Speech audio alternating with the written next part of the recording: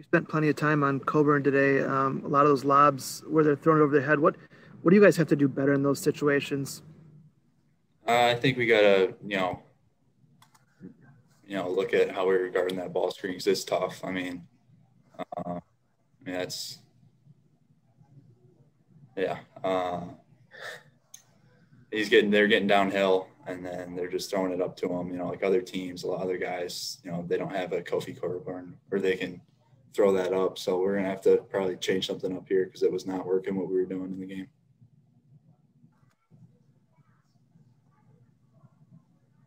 Jeff Patrikas, do you have a question? Yeah, Nate, if you could kind of dissect what you think is not working for this team overall, what do you think needs to change for this team to play better, no matter who you face? Yeah, I think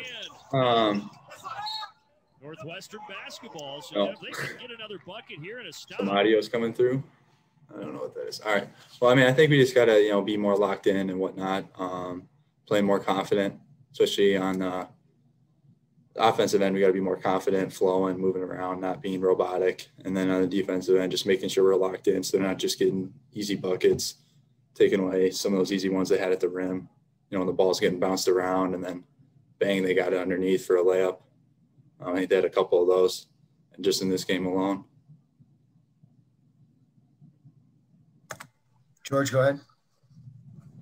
Yeah, Nate, in the second half, you guys obviously were shooting great on a normal day, even without how you shot in the first half, drawing within 8 points, 7 points, 10 points, but Illinois kept separating. Is there anything you felt like you guys could have done separately or differently, in that stretch to pull the game close and try to pull out that win in the second? Well, they just kept going back to that same play, top of the key, where Kofi setting that ball screen for IL. And I think what we need to do differently is just figure out how to guard that so they're not getting easy lob dunks or him getting downhill fouled or a layup or whatnot or kick out threes. So I feel like if we could have stopped their offensive play there, we would have had a chance to win that game. Raul, go ahead next.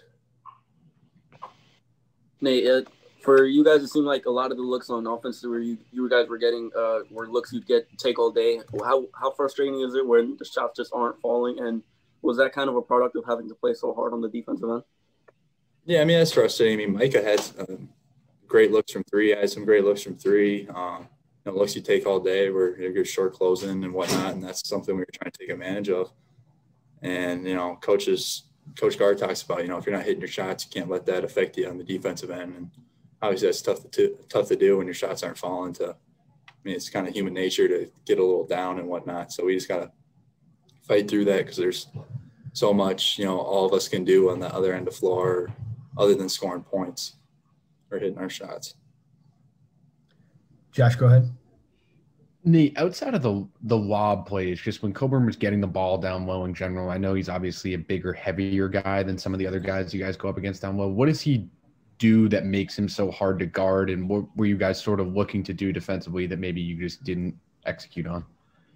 Oh, he's really tough too when he gets in there because he's so big that you have to cut him off, and he's trying to go middle or whatnot, and then he just spins back on you.